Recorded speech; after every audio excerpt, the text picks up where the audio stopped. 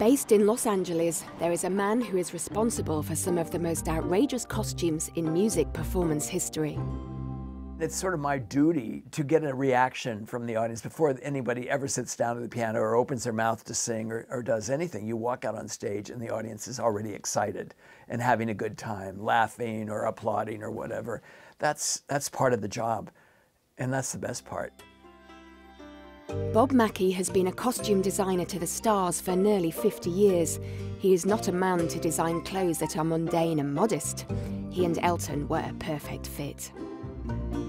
Elton would come in and we'd do a lot, and then I might not see him for a few years. And then he would show up in California and come by and say, I need some things, you know. That was really fun. I love that. It was all vinyl and kind of sculpture.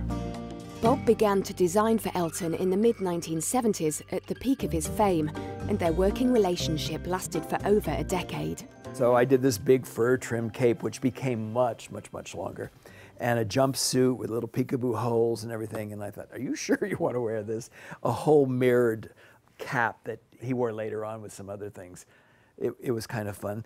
A big muscle man brought him up on his shoulders onto the stage and deposited him on the piano. It was great fun. And of course, he had platform shoes underneath the big bell-bottom pants. Spandex was very popular at that point. It was shiny and stretchy and fit, you know, probably too tight. That was white. Everybody's costumes were silver and white, and he had these great, huge sequin balls and whatever, and a big top hat. And he looked great. He really looked great in that. In the late 1970s, there was a receding part of Elton that he particularly wanted to hide from the world. And as ever, Bob was there to help him. I don't think I ever did anything without a hat. Well, there were a couple of times when he was having special, crazy, you know, wigs made, really outrageous wigs made, using them really like hats. We made him little caps to match everything, and caps that he could give away and throw away and wear them once and throw them in the audience or whatever. That was Donald Duck, and of course he had trouble sitting on the piano bench when he got out there, but he had never tried it until he got out on stage, but he managed. Creating outfits for an energetic musician who can be performing for many hours is a tricky business.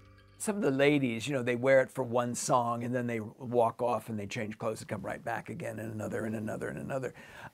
With Elton, he'd put it on and wear it for the first half of the show at least, and sometimes it was the whole concert. Here's a sort of devil costume. In '86, we did some wild stuff. Here he had a whole coat that was covered in sequins, like a clown costume kind of, but then he had a little beanie with a propeller on it. And here's another one that we did for him. Big, great, huge hat with all these crystals and mirrors and feathers, and, you know, I don't know, maybe he wanted to be a showgirl, I don't know.